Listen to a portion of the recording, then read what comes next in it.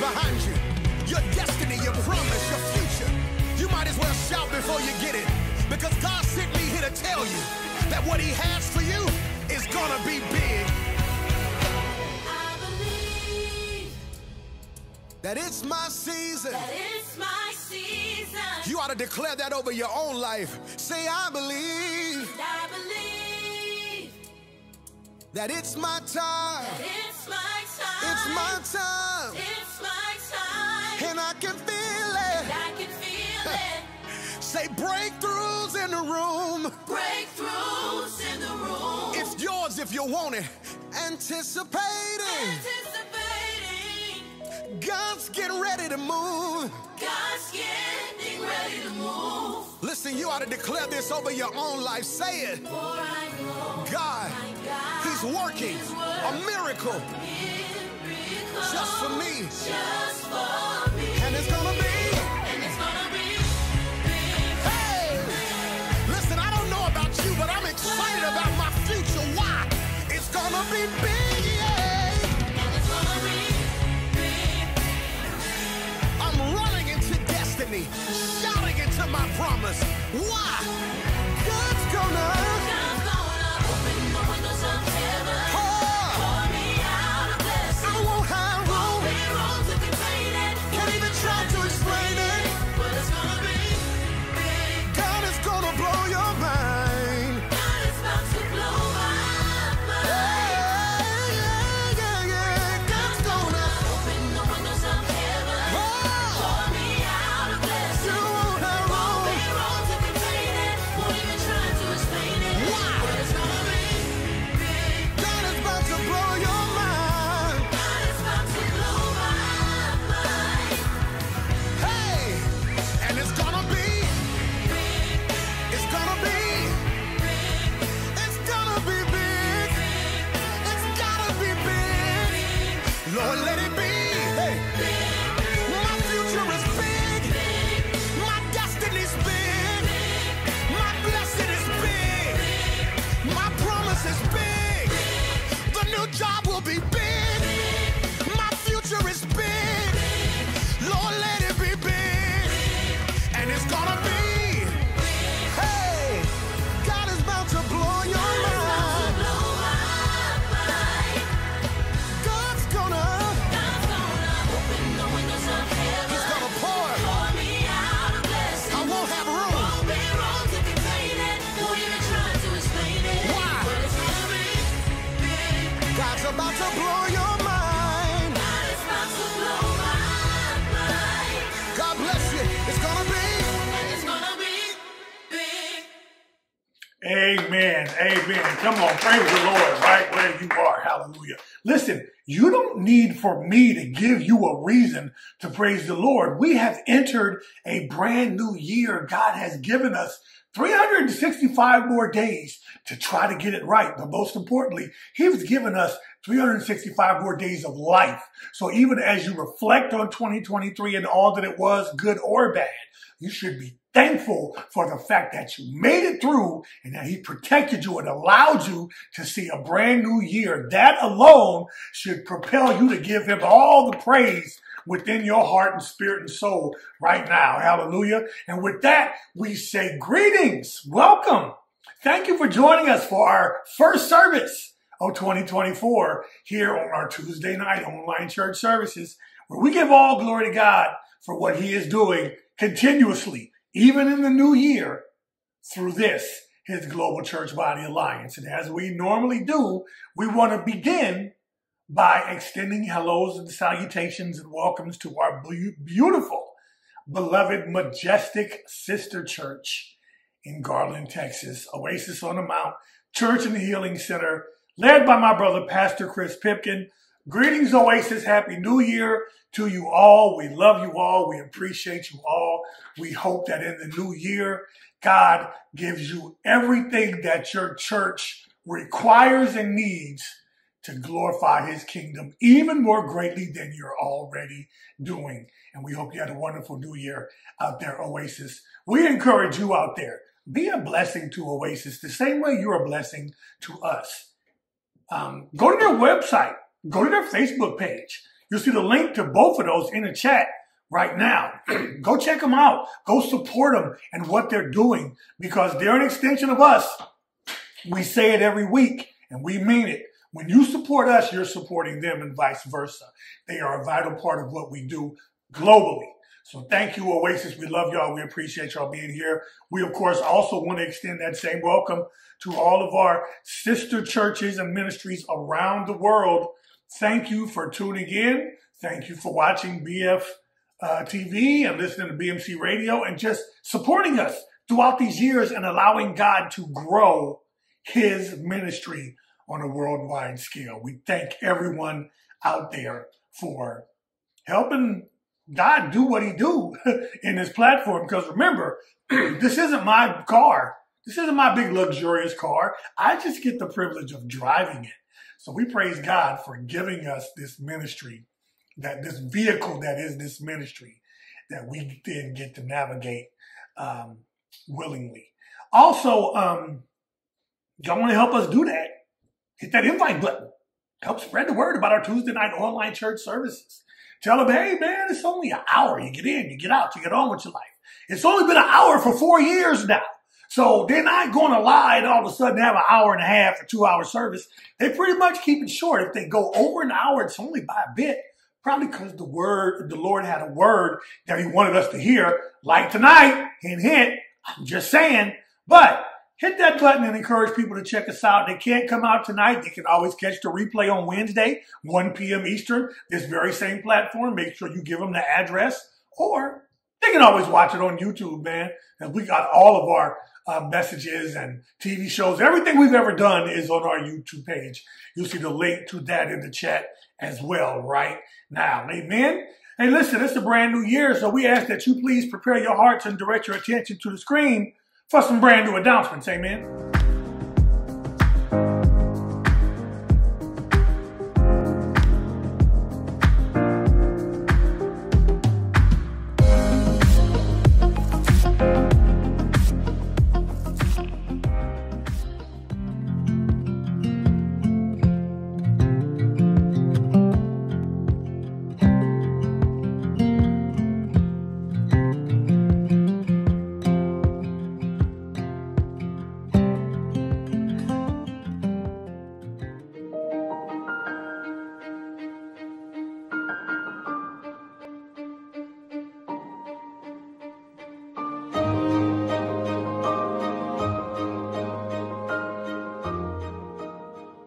Amen. Amen. Listen, as you can see from our announcements, one of our goals moving forward in 2024 is to re-strengthen, not that it needs re-strengthening, but to continue to add strength, I should say, to the brand that is Benevolent Faith Ministries. No, we're not a business or anything like that.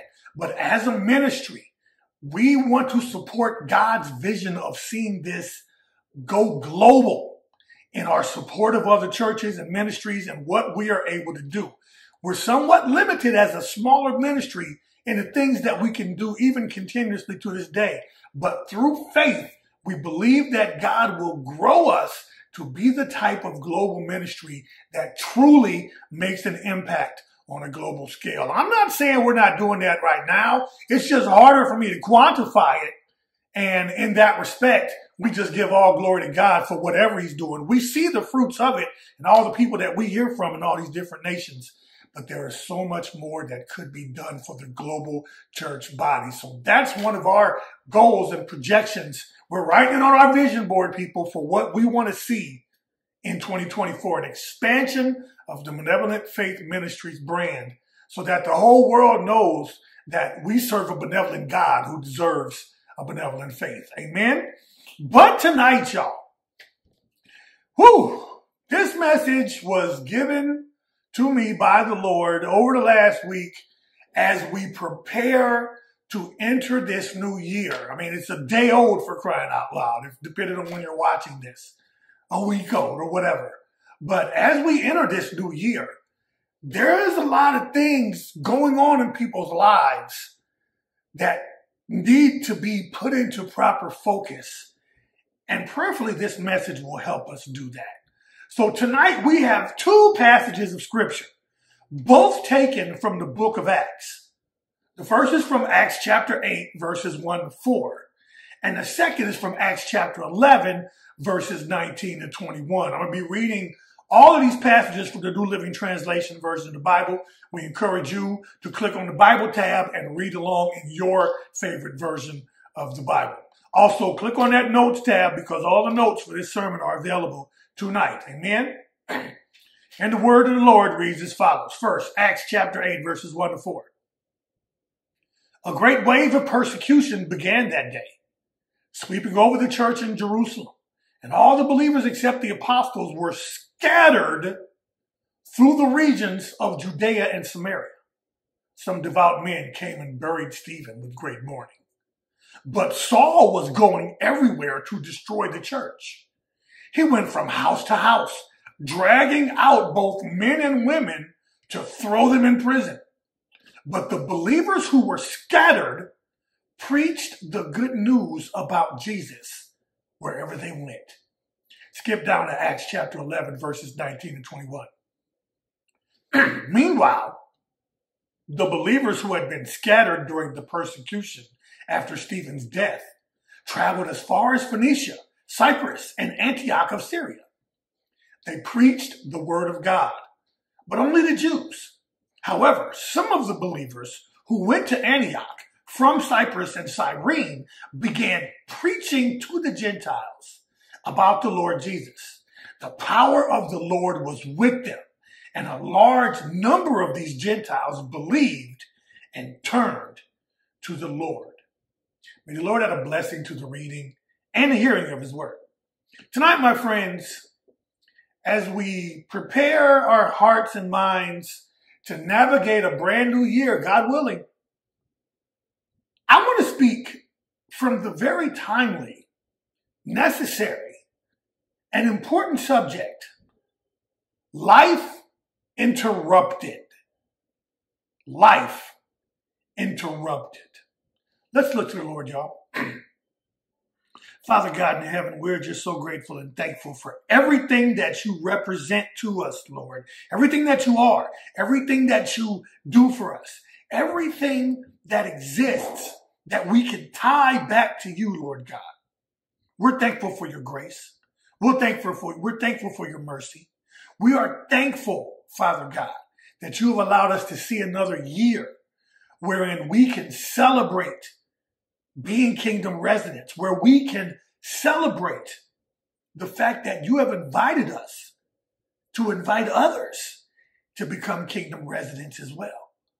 But Lord God, we also know that there are many of us who face some trials and tribulations in the last year that have them going into this new year with a great sense of uncertainty and even fear and doubt. Lord, may this passage tonight help us to understand how to cope when the trials and tribulations of life come at us, such that we don't have to experience life interrupted. Oh Lord, it makes all things new. May the words of my mouth, meditations of my heart be pleasing in your sight. You and you alone, Lord, are our rock and redeemer. We just ask for the Spirit of the living God to fall fresh and new this day. It's in Jesus' name we pray. Let every heart out there say amen, amen, and amen. Whew. Let's just get to it, y'all, because this is a meaty subject and sermon we got tonight. Life interrupted. So as this new year gets underway, there's a lot of people out there that find themselves in a state of transition. Maybe in the year that just ended, you had some life-changing events take place. Maybe you got married. Maybe you got a new job or a promotion at your old job. Maybe you just had a baby added to your family. In all cases, you've experienced some things which put you in an optimistic, celebratory mood as you enter the new year. And I applaud anyone who has been blessed by the grace of God in that regard. But as great as your outlook may be for the new year, and again, trust me, I hope it's an amazing outlook that God has for you. The reality is that there's a lot that can derail your joy and your contentment and your peace in life just like that in an instant.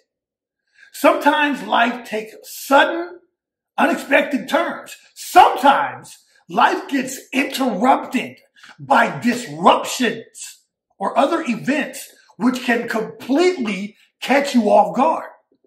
You got married, like we said before. Maybe now you face a divorce or a painful separation. You lose that job, or you're demoted from that position you got promoted to. Or maybe a loved one passes away suddenly. Friends, these are the times of crisis, times of disruption in our lives, when people find themselves in a great struggle to maintain their faith. And so they begin to waver in their faith and in their belief in the Lord and in his promises. Saints of God, there are forces of darkness that are aligned against us that seek to undermine the kingdom of God in our lives. Listen, Satan has been at work in the world for a long time, y'all, and he knows where we're most vulnerable. He knows our weaknesses and where we're suspect. And he's patient. He waits for the perfect time to try to derail your faith. He's looking for the opportune time to catch you off guard and cause disruption in your life. Now listen, not every disruption comes from Satan. And that's something that believers, we got to start getting past in 2024. Like my brother Greg Kirkland always says, we've been delivered from spookiness. We got to stop believing in things just because we've always believed in them. And one of those things is that Satan is responsible for everything that happens in our lives that's bad. No, sometimes our perspective is skewed and wrong, and it's not necessarily that it's a bad thing, but it's a teachable moment from God. So learn how to discern what is from Satan and what is from God. And better yet, just learn how to persevere in all circumstances so you're not trying to confuse yourself. But anyway, it is impossible to prevent every attack and assault on our lives, my friends. Unfortunately, we're only as strong as our weakest point.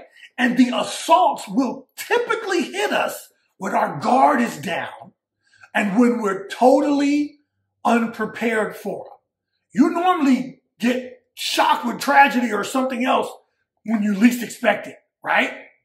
See, when difficult times come, it's so critical that in this new year we've just entered, we build ourselves up and strengthen ourselves in the good times, so that we're prepared for when the difficult times come. See, when the difficult times come, we're not able to withstand them on our own. We're not able to deal with life's disruptions in our own power. But if we're connected to Christ, he will stand for us and hold us up when we can't stand on our own. Hallelujah. And friends, that is precisely what these people did in our two passages of text this evening. These were a group of people who had their lives interrupted by a sudden, unexpected disruption, by events transpiring which completely caught them off guard.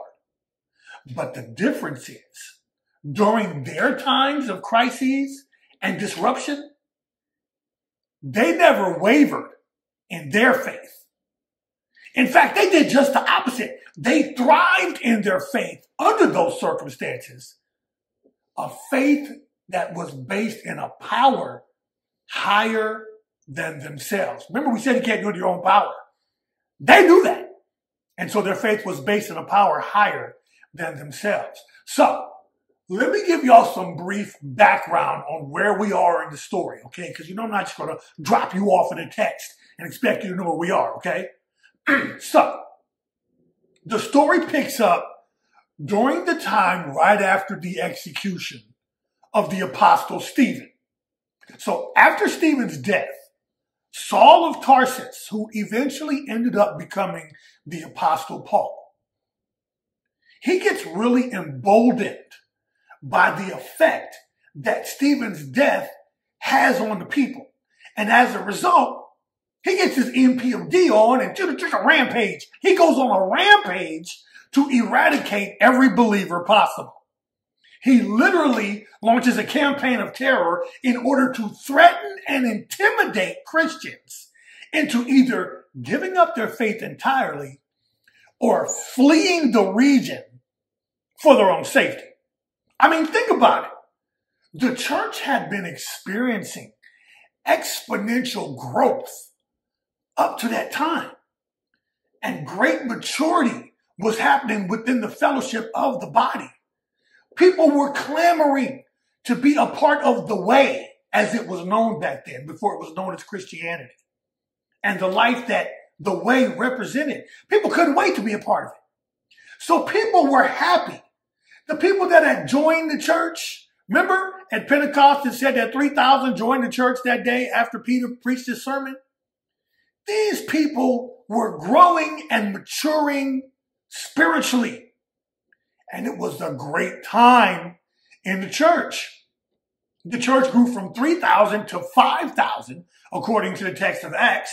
And its reputation kept growing as well because of all the miracles and things that were happening. There was an overwhelming sense of unity in the church. People were sharing everything and loving on each other. That helped their reputation and helped their reputation spread. So much so that when Ananias and Sapphira lied and said, oh yeah, we gave all the money, they were killed instantly because they were going against the fellowship that God had favored so highly that them lying like that stood out like a sore thumb, and they were killed instantly for it. That's how much fellowship and unity was there. The apostles were healing people daily. All this stuff is going on right now. The apostles are healing people daily, so much so to where Peter could pass by and people were being healed by his shadow. This is all within the book of Acts, right?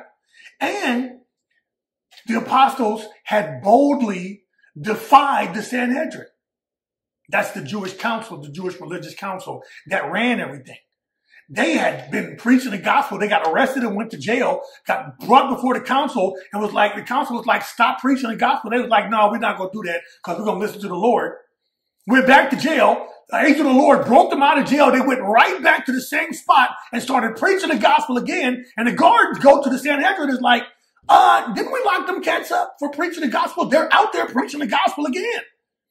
To where the Sanhedrin couldn't even do nothing about it because they knew that there was a power at work greater than they could imagine. So naturally, the people were strengthened by all these things in the church. It was powerful. Its reputation was powerful and it was growing. But then suddenly, Stephen is executed by stoning. And at this point, Stephen's one of the leading people in this church. And he gets executed by stoning in a very public way. And that got everybody shook, meaning they were very afraid. Not only that, but the text says that Saul was pleased with Stephen's execution and got emboldened by it. And it incited him to persecute the church even more vigorously. Saul was like, a word? Watch this. Y'all think that's something? Hold my beer. Watch this. He's like, you think I was something? I'm really about to go after him now. So after Stephen's execution, Saul decides to go all out against the Christians and against the movement known as the Way. And he launches an offensive attack against the church and all its members, arresting and prosecuting and even killing any Christians that he encountered. In fact, when Jesus confronts Saul on the road to Damascus in Acts chapter 9, Saul was on his way to go get permission to persecute more Christians. So as a result of this newly aggressive persecution of the church in Jerusalem, the Christians fled the area. They fled the scene. And according to the text, they were scattered throughout the region. But see, what we need to take note from, and the way these folks acted, what we need to take note from how they acted, is how this disruption of their lives affected them and how they went about handling the way that life was interrupted for them. Because again, oftentimes when our lives get disrupted by things which catch us off guard, our reaction after the initial shock wears off is to panic, right? It's to abandon the things that brought us to that place initially. It's to abandon the mission we were originally on before the disruption caught us off guard. So tonight, y'all, we are going to examine the bravery and the commitment level of these ancient Christians in order to learn from them. Because that's precisely what they showed, bravery and a level of commitment. And in the process, they proved that while we can't control what life throws at us, we can control how we respond to what life throws at us. Essentially, these persecuted Christians from the early church have provided us with a blueprint for how we are supposed to deal with the trials and tribulations that can suddenly disrupt or derail our lives and catch us off guard and leave life interrupted. So here's the first thing we see from this text. And I want y'all to follow along in the notes because I want y'all to take these notes and study them as you go through this year. Refer back to them when you have moments of trepidation and trials and tribulations and you want to know how to handle them. Refer back to this text, okay? And here's the first thing we see from the text. And that's the disruption that they endured. The disruption they endured. I'm right out of the text. Acts chapter 8, verse 1. Acts chapter 11, verse 19. Look at Acts 8:1. I'll read it again. A great wave of persecution began that day, sweeping over the church in Jerusalem, and all the believers except the apostles were scattered through the regions of Judea and Samaria. That's Acts 8, chapter 1. Acts chapter 8, verse 1. Here's Acts chapter 11, verse 19. Meanwhile, the believers who had been scattered during the persecution after Stephen's death traveled as far as Phoenicia, Cyprus, and Antioch of Syria. They preached the word of God, but only to Jews. Listen, I want you to think about what a scattering is, okay? Because we see that word in both of those passages of text, scatter, okay? Think about what a scattering is. It's when a group of living things all suddenly make a break for it, if you will. That is, they all abruptly take off running in different directions, usually, in quite the chaotic way, usually, as a result of something making them break out running, right? In other words, it's a situation where people are trying to get away from something with a great sense of urgency. Almost in like a panicking type of way. Am I lying? Think about it. When you turn on the lights, the roaches scatter, right? When the cops show up to the bando party, that's a party at an abandoned building for all of us old heads that aren't familiar with young people lingo. But when the cops show up to the bando party, all the people there scatter so that they won't be arrested. When fools start shooting up the party or the club, at the first shot, people scatter to get out of the way and to get to safety, right? That's what we see happening in this text. In response to Saul all of a sudden thinking he was Debo, okay, and running roughshod over all the followers of Christ, the people scatter throughout the regions of Judea and Samaria, even going as far north as Antioch of Syria and as far west as the island of Cyprus. You see that in the text, and we're going to get to that shortly because that's significant. There was a disruption of their lives, and they were uprooted from their lives. Everything that they had previously known, all the comforts they had previously enjoyed, all those things disappeared in an instant, okay? Because I want you to remember something. Go back to Acts chapter 2, verses 9 and 10. It tells us there that lots of these people had come from other places to Jerusalem for Pentecost, okay? In fact, the text lists over a dozen different nations being represented at Pentecost, with people coming from as far northwest as Rome and as far southeast as Elam, which, as we know it today, is modern day Iran, and as far southwest as Cyrene, which is what we know as modern day Libya in northern Africa. Okay, so people from all over the region were coming to Jerusalem for Pentecost. And as we know that many of them that came ended up staying. A lot of that 3,000 and 5,000 was made up of these folks that had come from other places and stayed after Pentecost. Okay, and we see that. We see the proof of that in Acts chapter 4, verses 32 to 35, because it describes there how the people were so unified and had, quote, all things in common, or were one in heart and mind, if you, depending on what version you read. In other words, the people shared everything that they had with each other because so many people had stayed after Pentecost who were actually from distant lands. Okay? You see the proof of that in verse 20.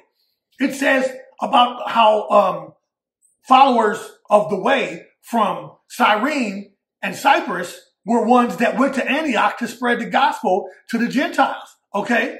How could someone from Cyrene, northern Africa, go to Antioch to preach the gospel unless they had been at Pentecost to learn about the gospel and become part of the church initially? See, we have to think our way through these things. So without permanent homes and permanent jobs in Jerusalem and Judea, all the people who stayed in Jerusalem to learn more about being followers of Jesus, they needed that type of support from the Christian community. They were displaced from their home. Now, they stayed by choice, but because they stayed, they needed the church to be benevolent and for people to give what and share what they had and invite them over for meals. They needed that because they were legitimately starting their lives over from where they had come from. I'm sure that when they left where they came from, all those nations that it lists in Acts chapter 4, verses 32 to 35, I'm sure that when they left all those places and came to Jerusalem, they probably didn't plan on staying in Jerusalem. Maybe they did, but it was all because of what happened at Pentecost that they ended up staying and wanted to embrace the way. So a lot of them, they didn't come with a lot. They only had what they came with, traveling, right? Imagine you travel to Miami for the weekend and you end up getting stuck there, or you end up staying there by choice for 2 or 3 years, or for however long time it is, right? You're going to need some type of income or some type of help for you to cope in Miami, because that's not where you're from, right? Same premise here. So for them to leave so abruptly in Jerusalem, they're leaving with nothing now, right? They already had to share everything in Jerusalem. I just described that. They're from someplace else. In Jerusalem, they already living off of the love of the people and having to share with the people. Now they're being made to scatter. I mean, think about it. If something made you and your family leave the house that you live in right now, come on, we got to go down immediately. You're not going to be able to take everything. You're only going to take what's most essential and hope that wherever you're going, you can start over or acquire the things that you left behind. Right? Now, again, they stayed behind, or stayed behind in Jerusalem by choice. It was the right choice and it was for a good purpose. But because they stayed behind, they didn't have a lot. They had to depend on the love of each other. So when you flee and you already didn't have nothing, now you're really fleeing with nothing.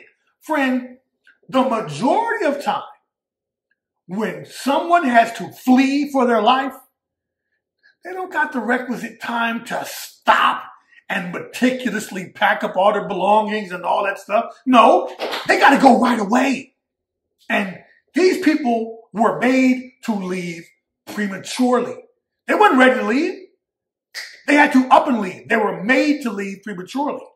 So they probably didn't get to pack anything except for what they had clothes-wise, right? A couple personal items. And they certainly would have struggled to take like donkeys and stuff with them. Like, think about what fleeing as a refugee means, right? You got to go. A donkey's going to slow you down. So, I mean, maybe they would have taken it. But again, when you went to Jerusalem for wherever you were from, maybe you did have a donkey, but maybe you had to sell that donkey in order to have money to maintain where you live. I'm not sure, but they probably didn't have a lot when they fled. That's the point. And ain't that oftentimes true in our own lives? Isn't it? Sometimes we don't take the requisite time to stop and calculate our next step when crises hit, when disruptions come our way. Instead, we flee emotionally. We scatter mentally. And we end up in places that we don't want to be.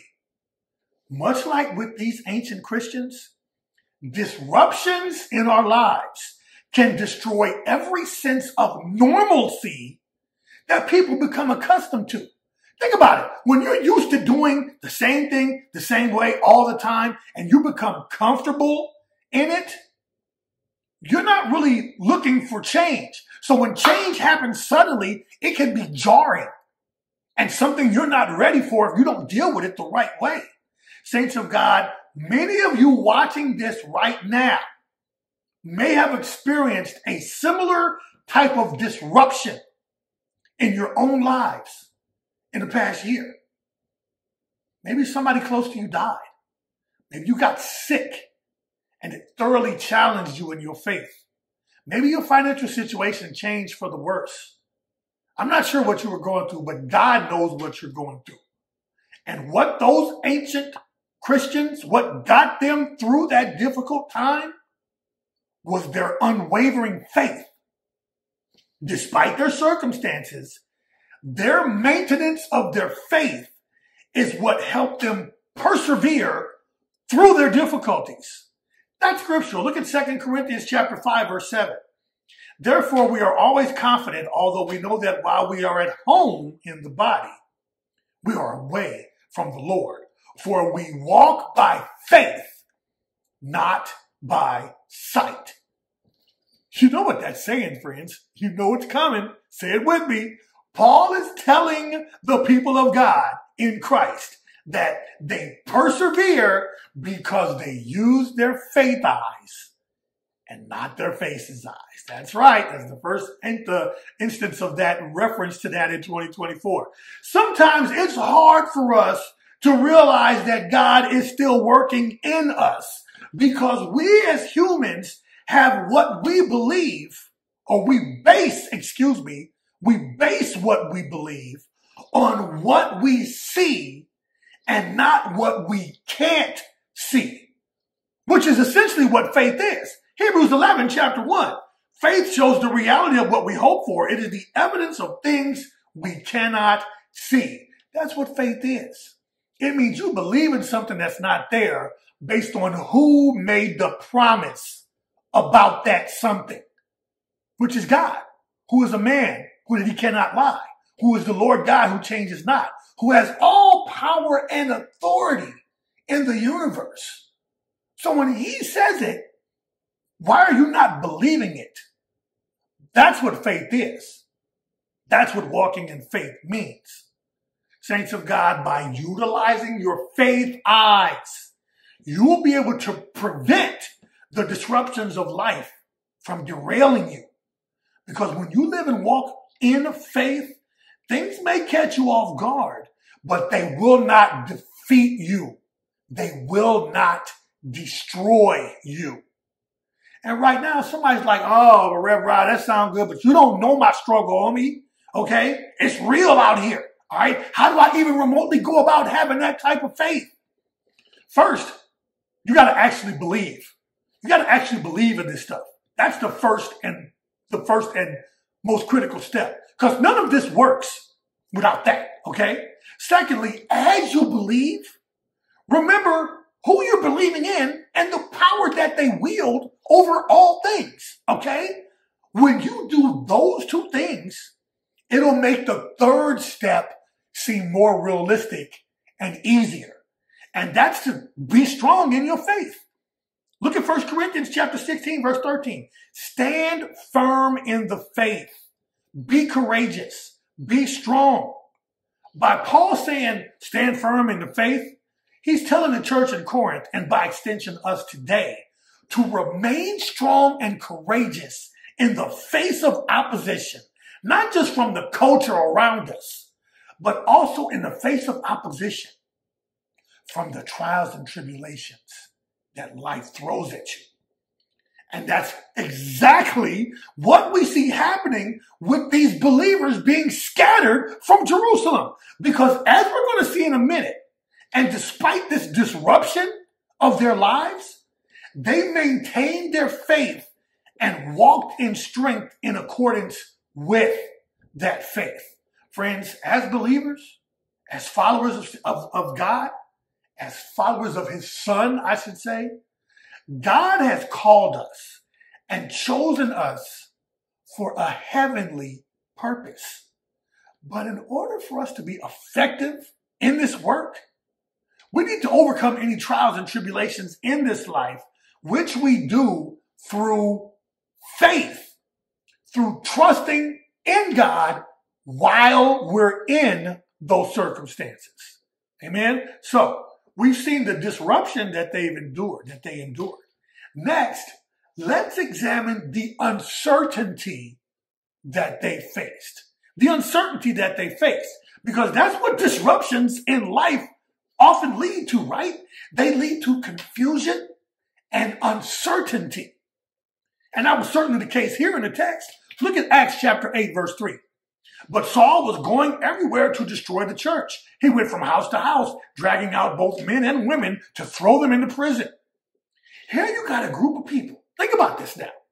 Here you got a group of people who had been in perfect fellowship with each other and with other believers, who knew where their next meal that was going to come from, where they were going to be laying their head, who knew where the love for them was sourced.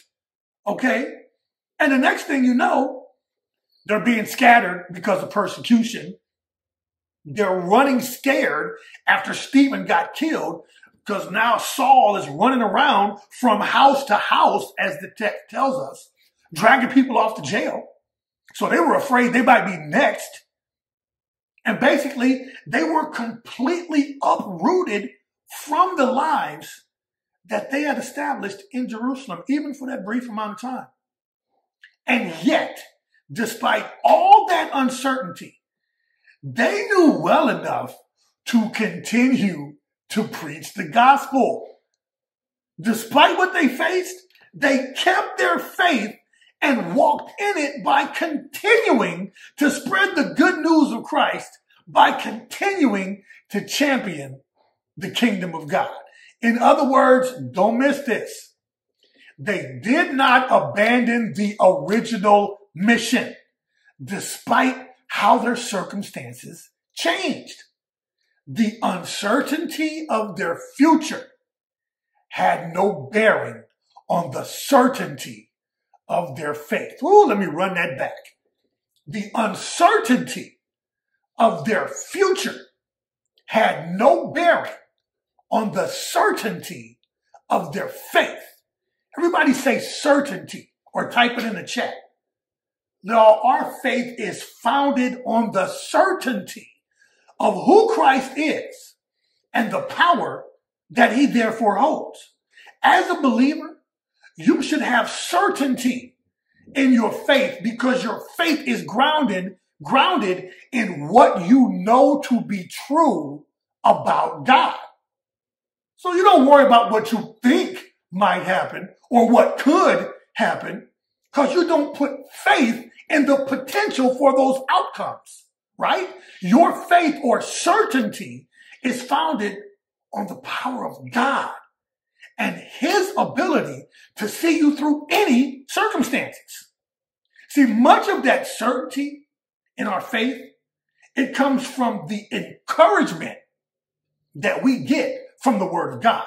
Because even though Paul knows that these disruptions in life can make it difficult to trust God in times of extreme uncertainty, he reminds us that ultimately God will work all things out for the benefit of anybody that claims that they love him.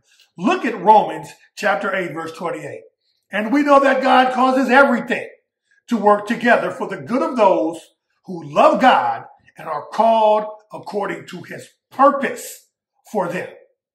And that's exactly the type of certainty of faith in Christ and the power that he holds that these ancient Christians had even as they were being scattered and persecuted and fleeing for their lives. They had been in fellowship with others. They had been in right standing in God, in Christ with others. So they used that experience to propel them through the difficult periods instead of allowing the uncertainty of those difficult periods to overwhelm and overtake them. We should be doing the exact same thing. When we're in right standing with God, we can enjoy his promises of protection and healing and restoration that come with being in right standing with him. Those realities should help us navigate those uncertain times in our lives. Saints of God, having faith in times of uncertainty can allow you to find peace in God's presence. But by the same token, conversely, being unfaithful during times of uncertainty can harden our hearts with pride and cause us to grow distant in our relationships with the Lord. Faith in God during uncertain times allows him to lift those heavy burdens off of you. That's why God gave us the gift of faith, so that we can use it to recognize his works and not be in constant worry when we're surrounded by uncertainties. Many bad things could have happened to these Christians, y'all, as they were being scattered. A lot of bad could have happened to them. They're traveling with no protection. They're traveling with minimal things, minimal food. A lot of stuff could have happened to them out there as they're traveling. But they were determined not to let that affect them, and they remained committed to the mission of Christ. So how about you? How committed are you to seeing God's will carried out in your life, even when you're being emotionally and spiritually disrupted and scattered and facing uncertainty? It's a question we got to ask ourselves in this new year if we're going to be real with ourselves, because that's where we get the inspirational part of all this. Now we get to the good part, okay? Because we've talked about the disruption they endured and the certainty that they faced. Now comes the good part. Finally, I'm done, y'all. Let's examine the strength that they went in. The strength that they went in. Again, I'm right out of the text. Look at Acts chapter 11, verses 19 to 21. Meanwhile, the believers who had been scattered during the persecution after Stephen's death traveled as far as Phoenicia, Cyprus, and Antioch of Syria. They preached the word of God, but only the Jews. However, some of the believers who went to Antioch from Cyprus and Cyrene began preaching to the Gentiles about the Lord Jesus. The power of the Lord was with them. And a large number of these Gentiles believed and turned to the Lord. Y'all like, okay, well, what's so amazing about that? Well, in order for you to grasp the amazingness of that passage of text, you need to know the geography of the ancient world during that time. See, Antioch, where they ended up traveling to, was about 300 miles north up the coast, north of Jerusalem. Oh, and Phoenicia, which is also mentioned in that text, was along the way to Antioch, also up the coast in an area that's now known as Lebanon. So these people traveled 300 miles up the coast from where they had been scattered. And if that don't sound like a lot to you, consider the fact that they wasn't in no car, wasn't no Spirit Airlines, Wasn't no bicycles for them to jump on. Again, we just mentioned they probably didn't even take their their donkeys with them, okay? They had to walk that 300 miles. That's like walking from Malibu outside of Los Angeles all the way to San Francisco, okay? That's a long way. In fact, if you average 20 miles a day, and various factors would determine that rate of progress, it would take you about 15 days or 2 weeks and a day of actual walking to get there. You know, people, again, they usually prefer donkeys, but donkeys probably weren't available. So it takes you like 2 weeks to make this travel. And the text also said that they went to Cyprus. Cyprus was about 250 miles to the northwest of Jerusalem. And you could only get there by boat. Why? Because it was an island surrounded by water, the Mediterranean Sea. You could only get there by boat. So that was 250 miles to the northwest. So despite having their lives disrupted and facing this uncertain future, these folks responded by continuing to take the gospel to all these different places. Over 550 total miles, 300 miles to the north on the coast, 250 miles to the northwest on the Mediterranean Sea. So by boat and by foot, these people took the gospel from the place where that disruption and uncertainty was born. Don't miss that. In other words, they didn't let their circumstances change their dedication to the mission. And instead, they faced those circumstances in the power of their faith. So from the place where they got scattered, instead of running like chickens with their head cut off and just running and hiding, they dispersed from that place and went to other places, spreading the gospel along the way. Yeah, they had been displaced. Yeah, they faced an uncertain future. That didn't stop them from spreading the gospel. That didn't stop them from converting people to Christ. They stuck to the mission. It took bravery. It took courage. It took commitment for them to do that. This is what we need to be learning from them, y'all. Look at Acts chapter 11, verse 21. The power of the Lord was with them, and a large number of these Gentiles believed and turned to the Lord. They faced all these circumstances in the power of their faith. Despite the circumstances, despite being disrupted and scattered, they continued to do the work that glorified God. But they were only able to do that work in God's power. You see that from verse 21. And as a result, God's power not only sustained them, but it made their witness effective to the Gentiles in these cities that they went to, who, quote, believed and turned to the Lord, as it says at the end of chapter 21. Friends, God will carry you through those disrupted, uncertain times based on your faith and your dedication to Him. But He does so in His strength. See, so many of us aren't winning. We aren't seeing our prayers met because we're trying to go forward in our own strength. You're trying to do it in your own strength. No, I can do it. I can handle this. I got this. No, you don't. Only a supernatural strength can overcome the supernatural powers at work in this world, y'all. You don't believe me? Look at Ephesians chapter 6, verse 12. For we are not fighting against flesh and blood enemies, but against evil rulers and authorities of the unseen world, against mighty powers in this dark world, and against evil spirits in the heavenly places. You see that? That's a fight you can't handle on your own. How are you going to beat an unseen enemy? You can't. You need the unseen, invisible, but all-seeing God to fight for you.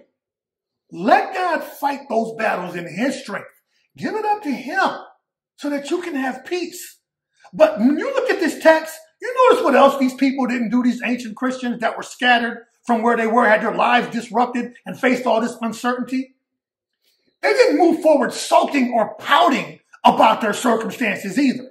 They didn't make it about themselves and their own suffering. Oh Lord, why did you scatter us from where we were? Why did you uproot us from the newly established lives we had made in Jerusalem? Instead, they continued to do God's work and expanded the breadth of the impact of God's work by taking it to areas and regions where it was previously unknown and setting it upon new heights. Saints of God, the truth is that oftentimes we tend to pout and sulk when we don't get our own way with God. Whenever we don't understand what God is doing because we don't like what he's doing, right? You know how your kids get in their feelings when they don't like a decision that you make? We do that with God a lot, don't we? And when we do it, we forget that our feelings shouldn't be based on our circumstances, but our obedience to the word of God. These people didn't do that. Instead of being in their feelings about having their lives disrupted and being scattered, they became empowered from it and used it to spread the gospel even further. You want to experience the strength and power of God in your life in 2024? Then stop trying to do things in your own power and start letting God do them in his. That's the lesson that we can take from these folks. That's the model they gave us to follow. Their faithfulness to God trumped their own feelings and desires. Their dedication to Christ and to spreading the gospel superseded anything that they may have felt as a result of the disruptions and uncertainties that they faced in life. Here's the other amazing thing about the strength that they went in. Think about where they were going, because it was not an ideal place for them. Antioch was a wicked city. It was probably second only to Corinth in the ancient world for having a bad reputation as a place where anything goes and evilness, greed, and pride and all the other sins of the flesh are freely engaged in and encouraged. It was the city that encouraged the worship of multiple gods. So it was all type of chicanery going on in Antioch. In other words, it was the perfect place where the one true God in Christ should be exalted and where the type of life that these people knew should have been interrupted by the truth of the gospel. Amen. So listen, as we close tonight, my friends, I have to say this. I would be remiss as a teacher and as a preacher, as an expositor of the word of God, as an exegete, someone who exegetes the word of God. I'd be remiss if I didn't acknowledge that I purposefully shifted the focus, the theological focus of these passages of text away from what teachers and preachers usually highlight from these passages, which is that Stephen's death and the subsequent scattering of the Christians in the church in Jerusalem actually served as the catalyst for the Jews to take the gospel to the Gentiles in areas outside of Jerusalem. That's the original and that's the usual theological context within which people preach about the verses that we just covered. Okay? In other words, their focal point is that God's plan of redemption of all mankind through Christ will not be circumvented by human efforts. It's about how Saul could have persecuted all the Christians possible. Still wouldn't stop God's ultimate plan for humanity.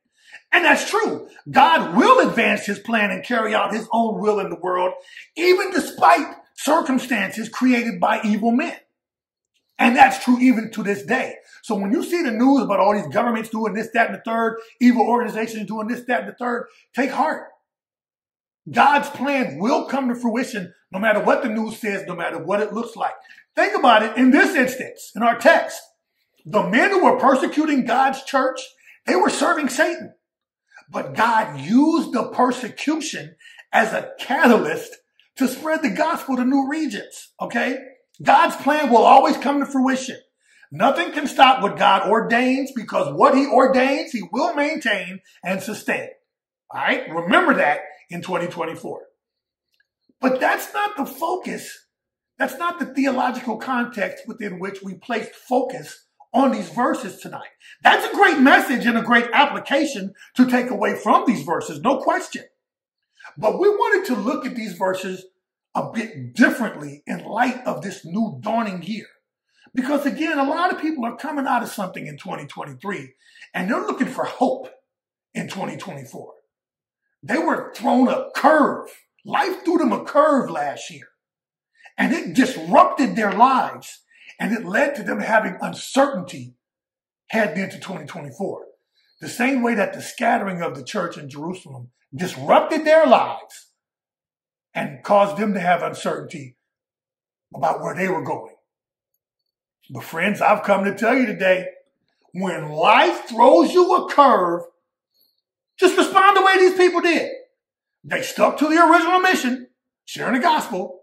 They committed to that original mission despite their circumstances. And through it all, they never wavered in their faith and trust in God. We need to take our cues from these brave folks, y'all, and do the same thing in our own lives. We need to move forward in this new year with boldness in Christ and not in our own strength, in his, so that the next time you experience a sudden disruption and catches you off guard, it won't leave life interrupted. Amen? But listen, you heard what I just said. You can't do it in your own power. You need the power of God in Christ Jesus in order for you to overcome any disruptions that pop up in life. And that means that you have to first accept Jesus Christ as your Lord and Savior. And here's your chance to do that. Is there one? Won't you come? What better way to start the new year off than accepting Christ as your Lord and Savior and starting anew, starting fresh, so that whenever life gets interrupted, you know where to turn for your help. It's not going to be in the world. It's not going to be in self-help books. It's not going to be in people like Dr. Phil. It's not going to be in a lot of these charlatan churches out here. It's only going to be found in the Word of God, in the promises of God that you receive and are granted through your adoption into the family through your faith in Christ Jesus. Is there one? Start your year off right by making Christ your Lord and Savior right now. Won't you come? Hallelujah, hallelujah. We are always so thrilled at this time, not because of anything that we've done, but because the Lord is speaking to your heart. Whatever the message was that got through to you, that's what's going to compel you to go further in your faith. You don't even have to join our church. I mean, we appreciate it if you do, but find a Bible-based church. If you need help doing that, email us. We'll help you do that. info@benevolentfaithministries.org. We'll help you find a Bible-based church where you can start growing in the Lord. Don't let the disruptions of life cause you to have uncertainty. Be certain in your faith so that you don't live a life interrupted. It's gonna be Hey, listen, I don't know about you, but I'm excited about my future. Why? It's gonna be big, yeah. It's gonna be big. I'm running into destiny, shouting into my promise. Why?